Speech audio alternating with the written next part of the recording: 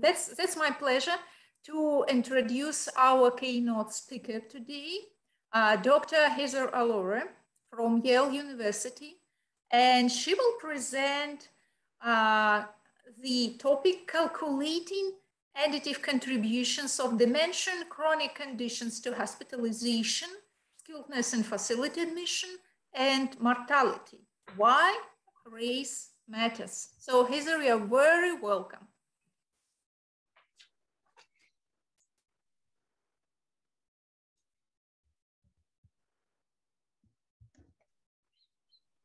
Thank you very much.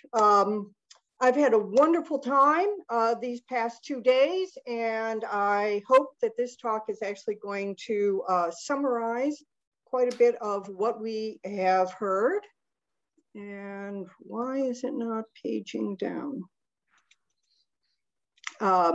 So here are my acknowledgements. I received funding from the NIH, especially NIA, and I am part of both the Pepper Center and ADRC that we have at Yale, as well as the NIA Embedded Pragmatic Alzheimer's Disease and AD-related dementias Clinical Trials Collaboratory. And so that's focused on non-pharmacologic interventions for persons living with dementia and their care partners. So I'd like to thank the organizers. It's been put together very well, and I hope that this will be enjoyable. I have no commercial interests or conflicts. So first we're going to start with a viewpoint from the Lancet.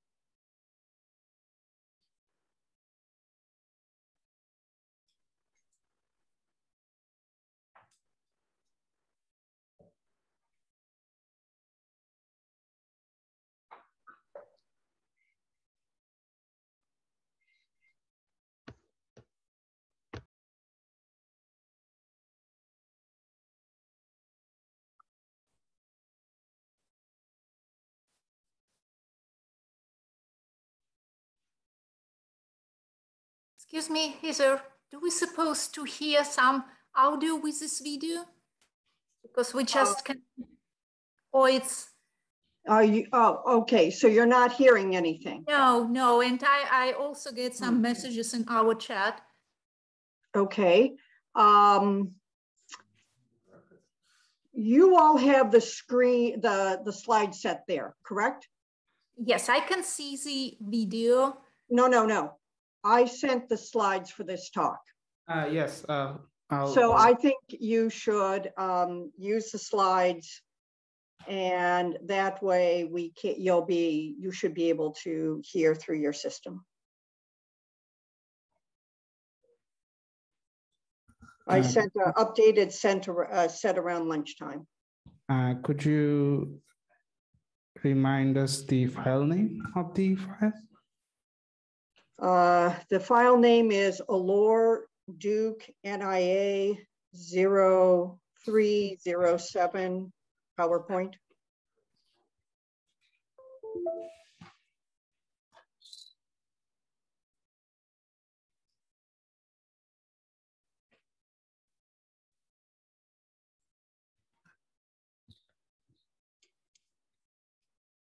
It will be up in 30 seconds as soon as I find it.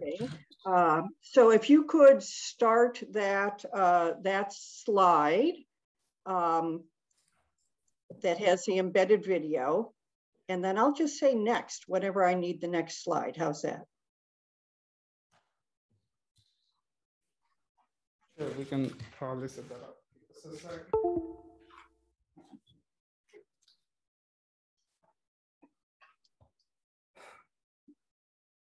You should just be able to click on it and have it go. We tested this earlier.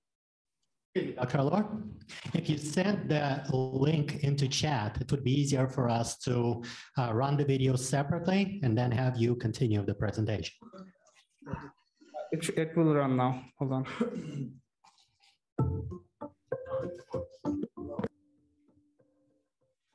When I go to the doctor, I can easily say whether I have chest pain or weight loss, but I always struggle with one question: my race. I have both Italian and Mapuche indigenous heritage. So how should I answer? Yes, there was a problem in the screen sharing. Everyone should be able to see.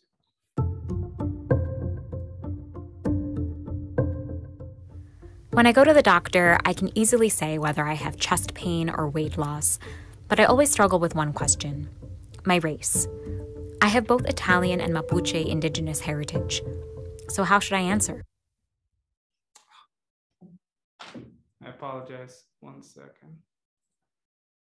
This is creating.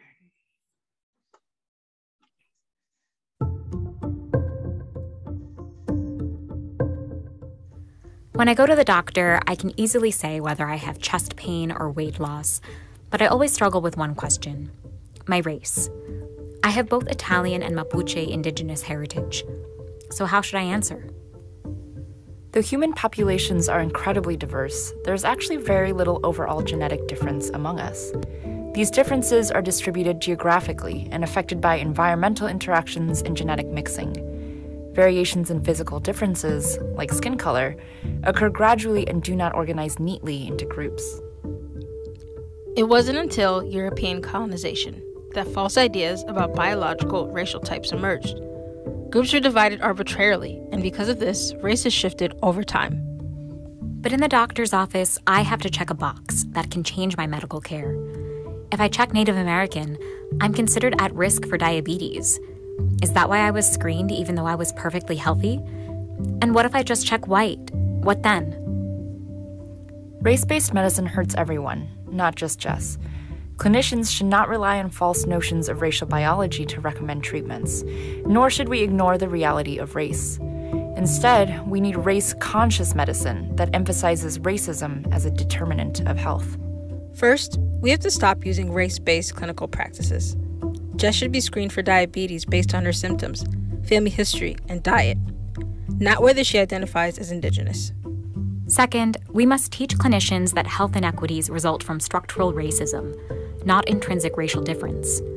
Indigenous people likely have higher rates of diabetes due to colonization, poverty, and subsidies that make processed foods cheap, not because of an indigenous gene. Third, we need clinical societies to pass resolutions that denounce race-based medicine. Finally, we need to ensure that research involving race carefully accounts for the effects of racism, rather than using race as a proxy for genetics. As anti-racist uprisings in COVID-19 have spotlighted how structural racism determines who lives and who dies, the medical field must dismantle its own racist practices.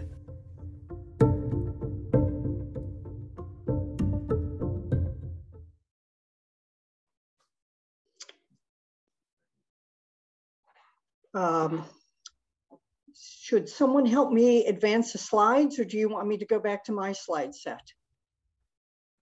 Okay, great. So if I can just say next and you move them, that'd be great. So I'm just going to give a real quick overview.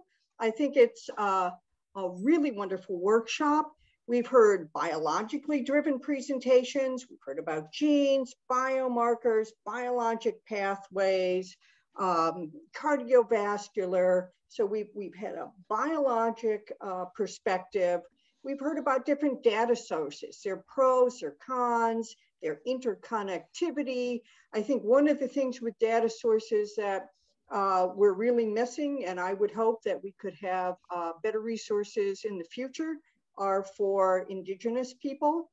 I find that largely missing, and it was only Dr. Martin from the NIA who brought up sexual minorities. I think that is a group that experiences quite a few health disparities, and their partnerships, especially in later life, aren't recognized. So I hope in the future we can hear more about that. We've heard about persons living with dementia. I prefer that term because people are living with dementia. The whole GEMS assessment talk was really very person-centric, and recognize the person is living with this. We've heard about different settings, home-based settings, community settings, home-based care, nursing home care. We've heard how we should be more cognizant in the need for enrollment across different studies and different settings. We've had wonderful talks on some analytic methodologies.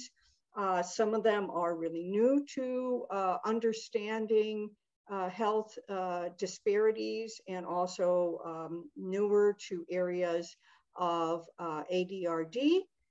We've heard about global communities, variations within self-reported race.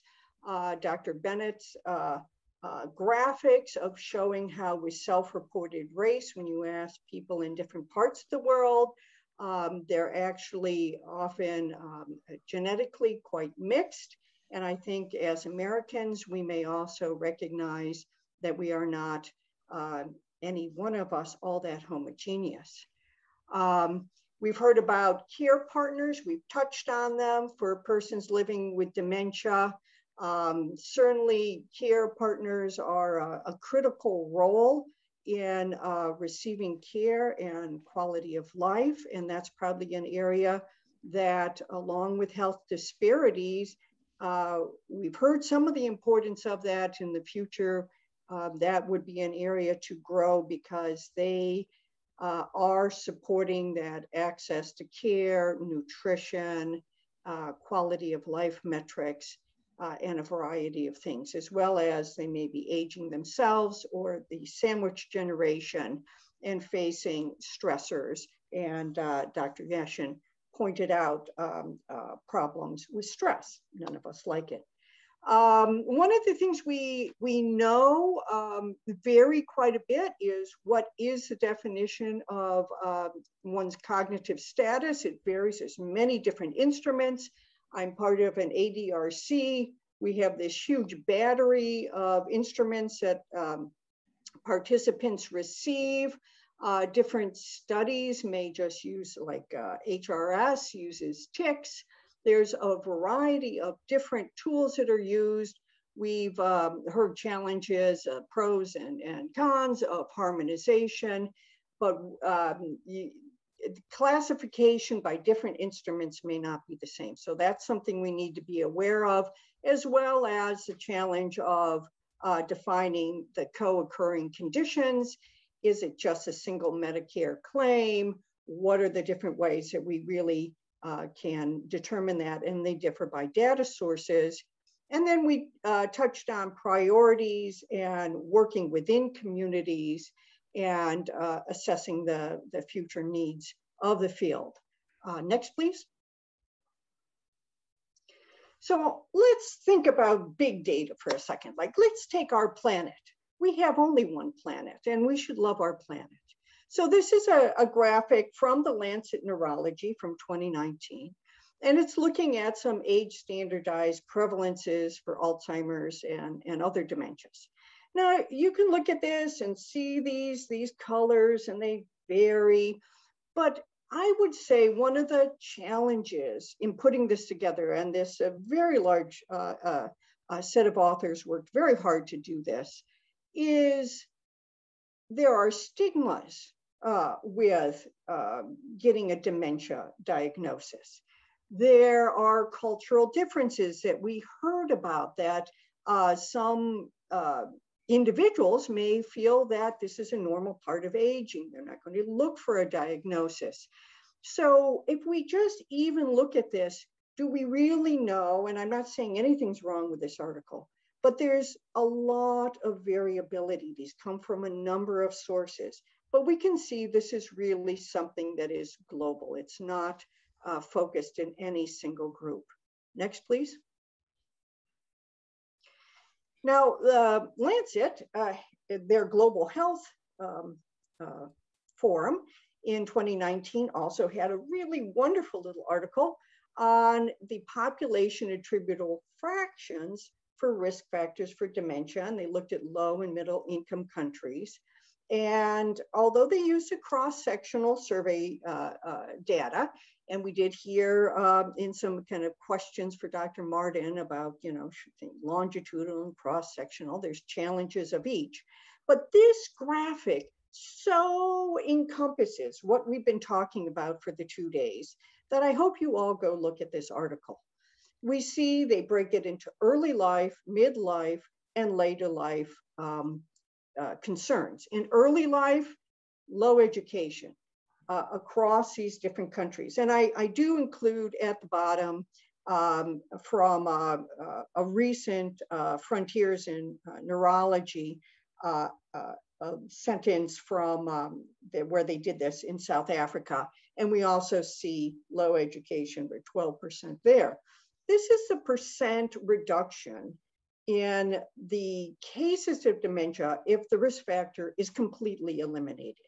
So we know that that would be highly unlikely to totally remove a risk factor, but we can see that early life education, midlife, we've been hearing about hypertension, obesity, but I'd like to draw our attention to hearing loss, and maybe in the future we can hear more from presenters on how hearing may be an important factor.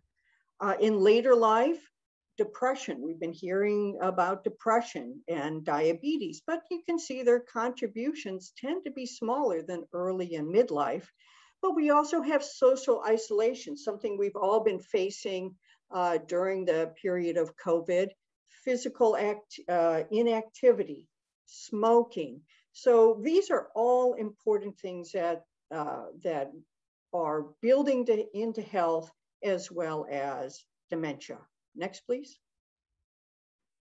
So I'd like to just share with you an informatics tool that our Yale ADRC has been creating, and it is accessible and will be, there's one publication listed here.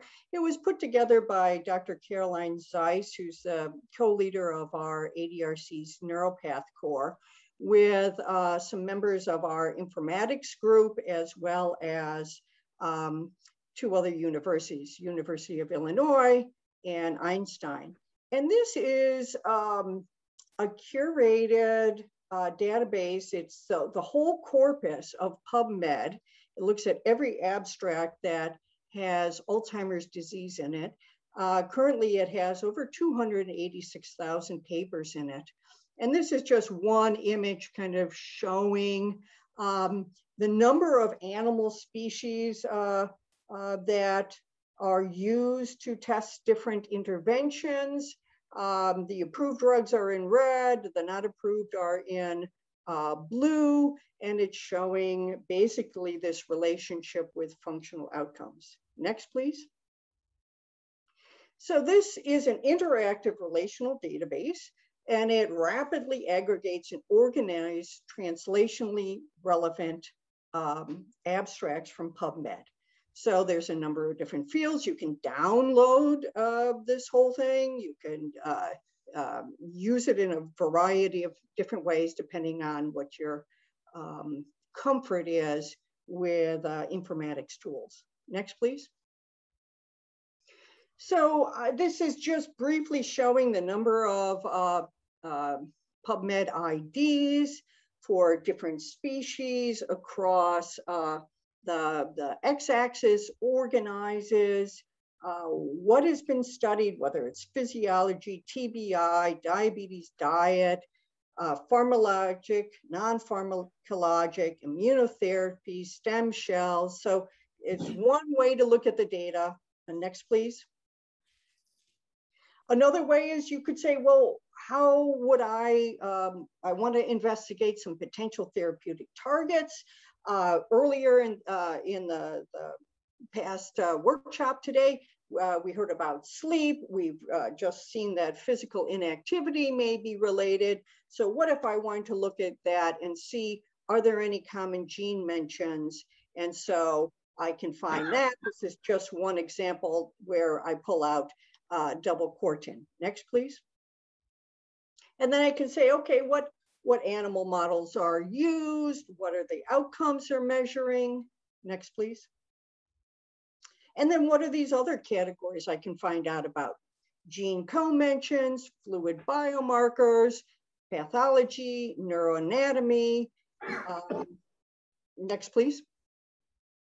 And then we heard about earlier about ARIA, so you can do a whole search on that, looking at, I want to look at interventions, I want to see their pathology, what species were they studied in. I want you to pull out give me the PMIDs of all of these, and then I want to see that on outcome measures. So it's just a handy informatics tool. Our ADRC is focused on biomarkers, and so we developed this as a tool that researchers can use to try and integrate across the corpus of the publicly available data and in publications.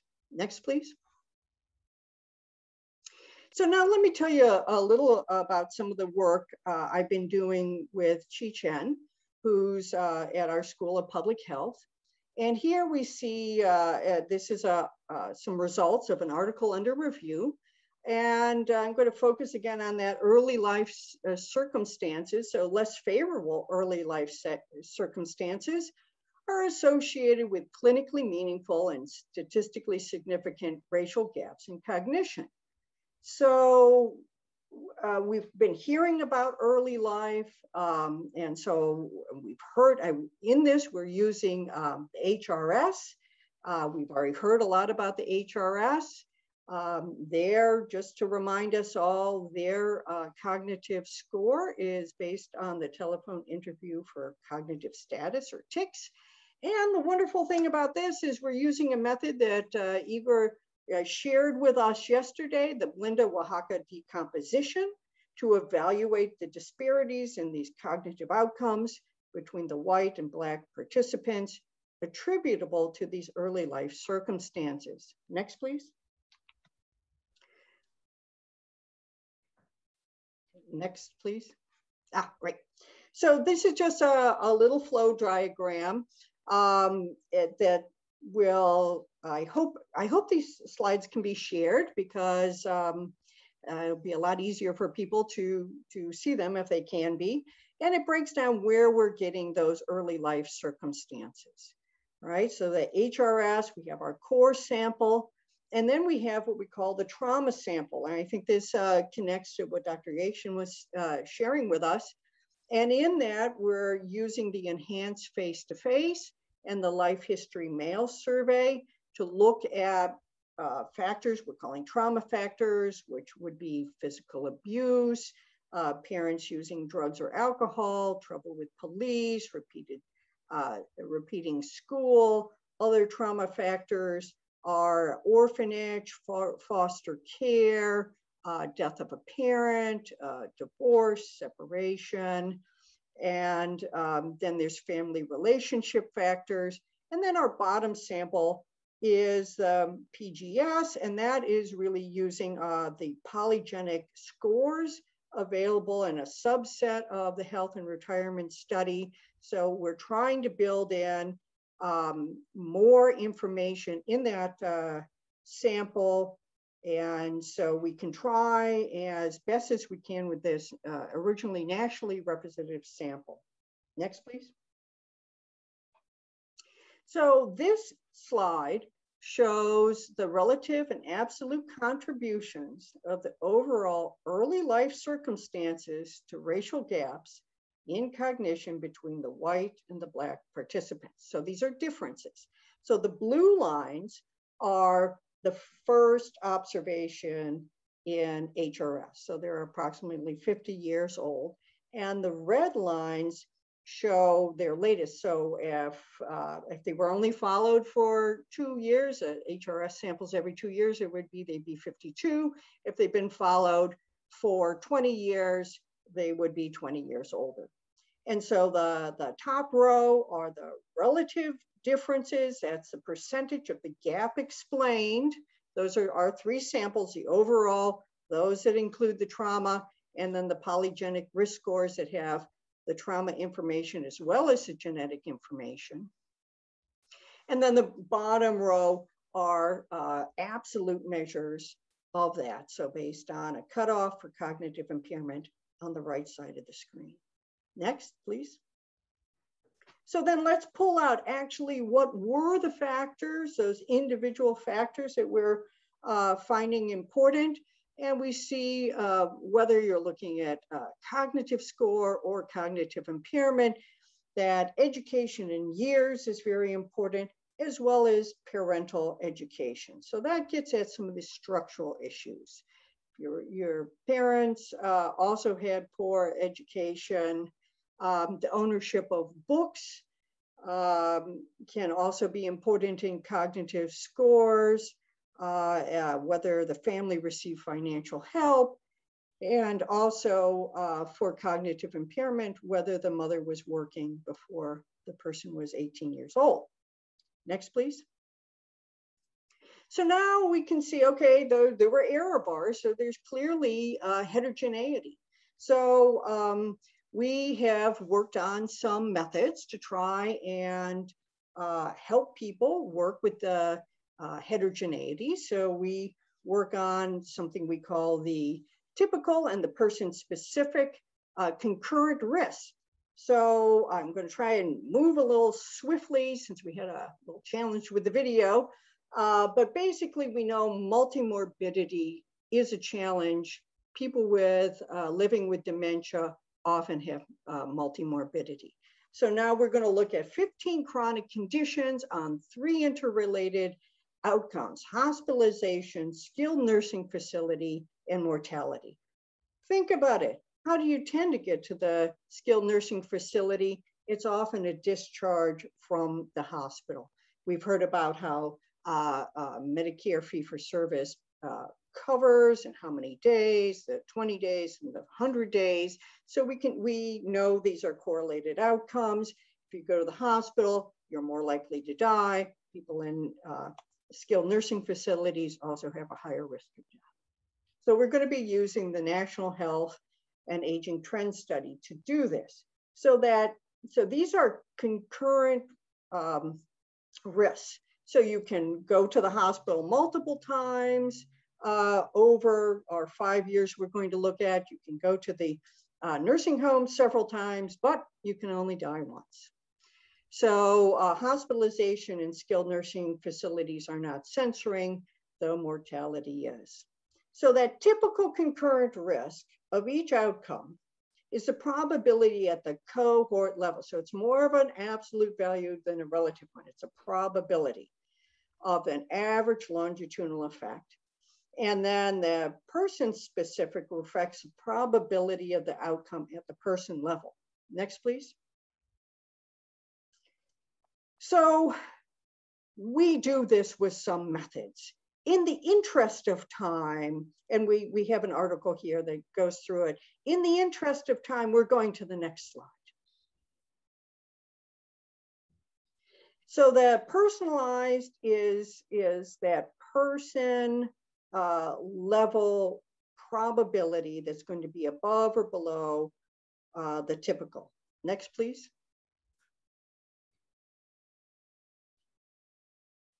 So here we're just looking, one of the parts that we do this, we estimate this jointly. So dementia is circled there in blue. So we can see that it's increasing the risk of hospitalization, skilled nursing facility, and mortality. It adjusts for several different things. Next, please. Now, let me show you what I'm trying to get at with this heterogeneity. So in this image, the top two, A and B, are, remember, we're jointly estimating these.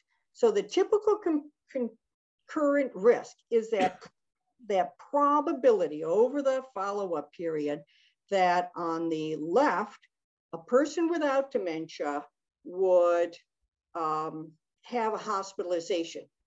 And on the right side, it would be for the person with dementia. Now, the special thing about this is those odd dotted lines.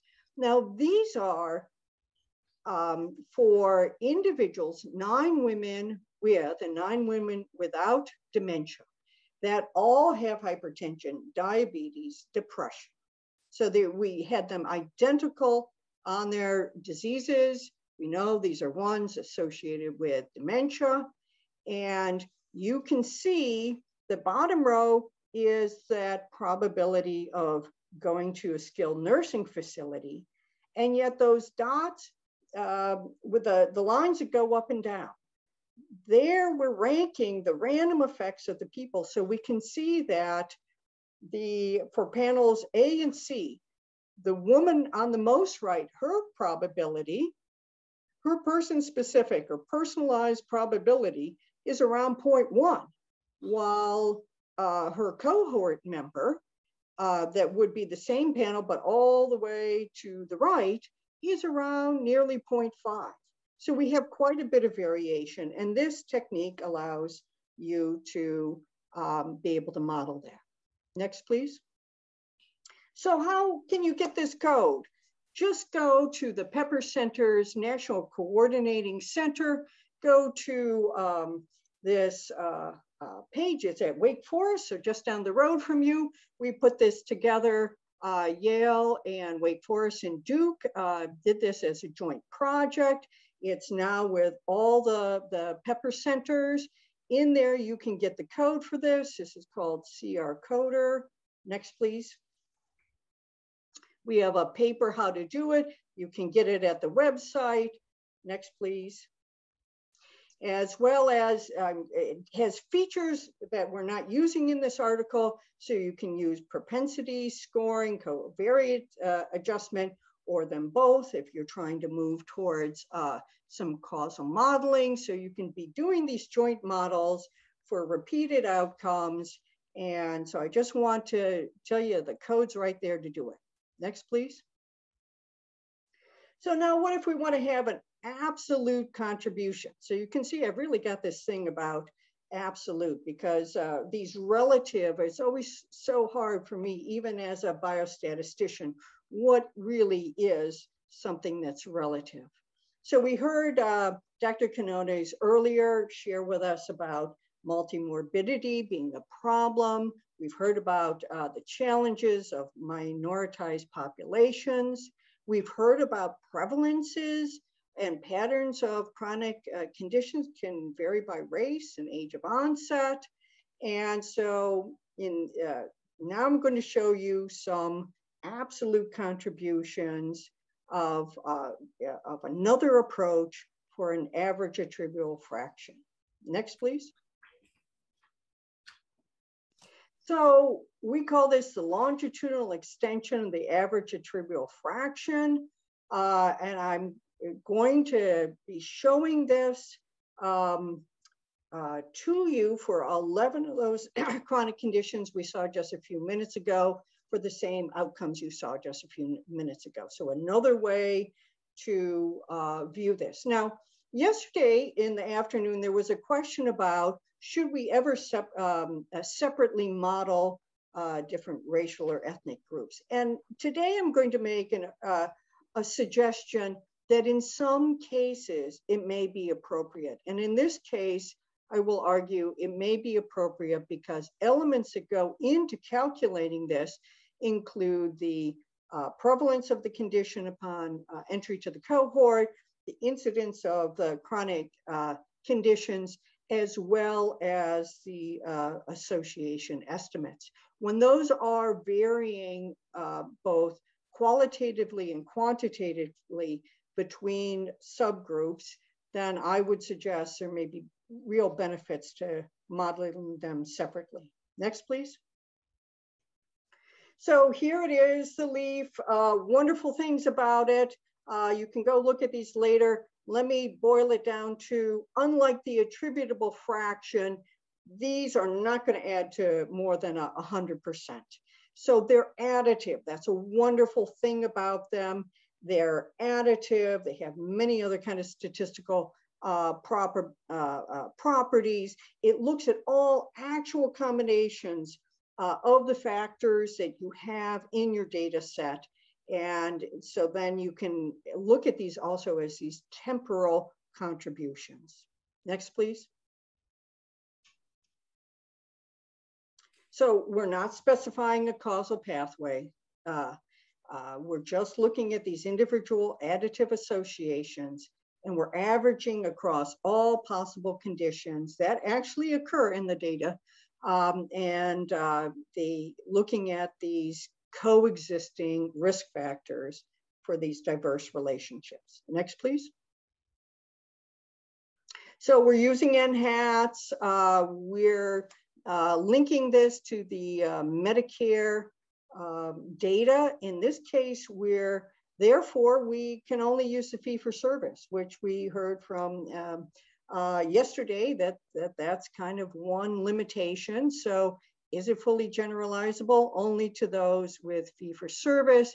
How we're defining the chronic conditions is through the chronic condition data warehouse. It uses algorithms for defining these different conditions. That's why we're only looking at those 67 and older, so we have an adequate look back period to define the conditions. Next, please. So I'm going to just allow you to look at these methods later on, and let's go to the next slide. So we're going to go back to that lovely geriatric research algorithm and statistical programs, and you're going to see you can get the code to do this yourself right there. And so you want to know any details, you can find them all out there and get the code in SAS yourself, and all the instructions on how to use it. Next, please. Okay, some baseline characteristics of our cohort. We can see there, nearly 60% of each of the groups has 2 or more chronic conditions. Next, please. So remember our 3 outcomes we're looking at are hospitalization, skilled nursing facility, and mortality. So these are just some summary of the follow-up. Next, please. So one of the neat things, and we heard from Dr. Quinones on Monday, is that the chronic condition pairs and more than pairs don't always coincide. So one of the things I would argue about is of why the races should be separately modeled is the co-occurring conditions don't necessarily occur in the same proportions across them, and neither in the same combinations. Next, please. Now, if we look at baseline prevalence on the left and incidence on the right, we can take something like diabetes and see that our Black respondents had much higher diabetes prevalence and incidence after follow-up, while the white participants had higher COPD at baseline, but lower incidence over follow-up. So not only is the prevalence and incidence different for some of these conditions over the follow-up period. Next, please. But we see our adjusted risk ratios. Now, these are all just elements that are going into the leaf. So I'm not going to spend a lot of time on this other than to try and convince you they're not all identical. Next, please. And so here's the leaf. So these are the additive elements. So these conditions are now additive that go into this. It's a very busy slide, so I'm going to break it down into a couple easier to digest slides. Next, please. So we are doing a bias corrected and accelerated bootstrapping to get these confidence intervals. The yellow represents, this is for hospitalizations, these are the conditions. The yellow is simply on here to represent which of the two groups were higher. So we can see for ischemic heart disease, very common in the cohort, but nearly twice the additive effect, the contributions to hospitalizations for non-Hispanic Blacks, while AFib is not quite twice that for non-Hispanic whites for hospitalization as well as COPD. Next, please. Now the green represents when you're having a qualitative interaction in the sense that we did actually run these with interactions as well, but you're seeing your effect estimates are going in opposite directions. So for skilled nursing facility admission, the contribution of AFib is very different. So it's not significant, but it's almost protective for the non-Hispanic Blacks. And then we can look at something like dementia, where you have nearly twice the contribution in a positive manner for Blacks. So this is why I think sometimes we need to see if the effect estimates and in this case, prevalence and incidences differ greatly. You know, statistics isn't magic, so we can only ask so much of it. Next, please. And then this is for mortality. So I'm not going to dwell on this very much, except to say kidney disease contributes nearly 20% towards mortality for our non-Hispanic Black participants. And that we can see that there really are some differences again. Next, please. So the implication is, this is a way to look at additive contributions, right? We're trying to look at methods. We're trying to look at interrelationships. We're trying to look at what may be happening that results in some of these later life health disparities. Again, there could be different causal pathways that are leading to this due to socio-demographic early and midlife exposures.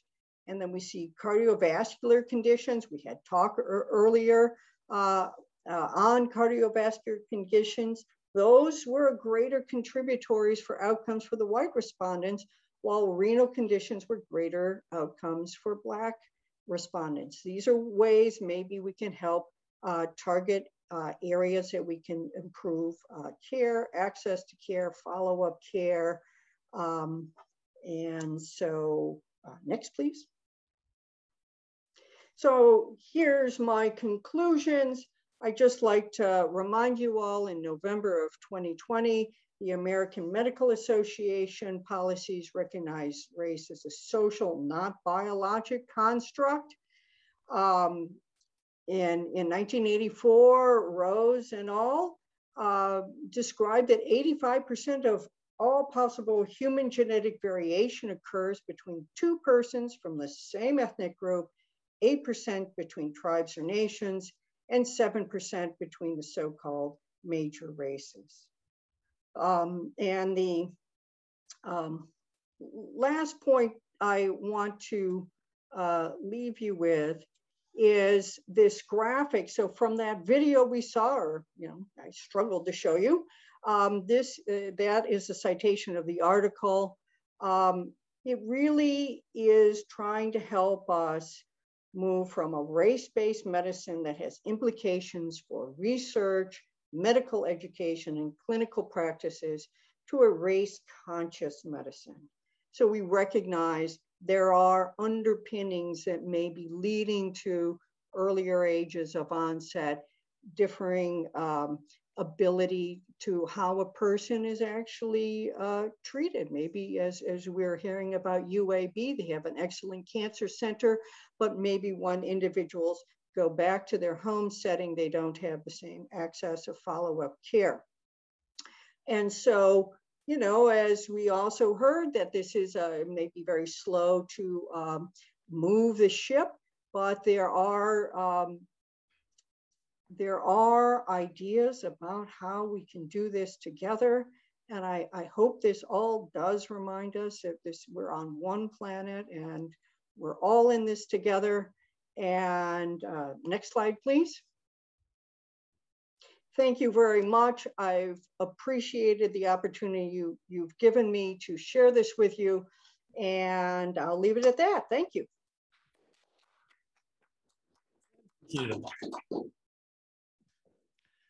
Let me have a couple of final words, but before, maybe somebody have questions.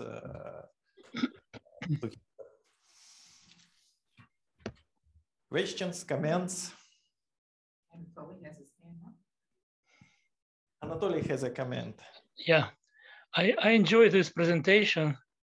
And Heather, thank you very much. You ask very interesting and exciting questions and produce a lot of useful insights. Let me add something to what you said.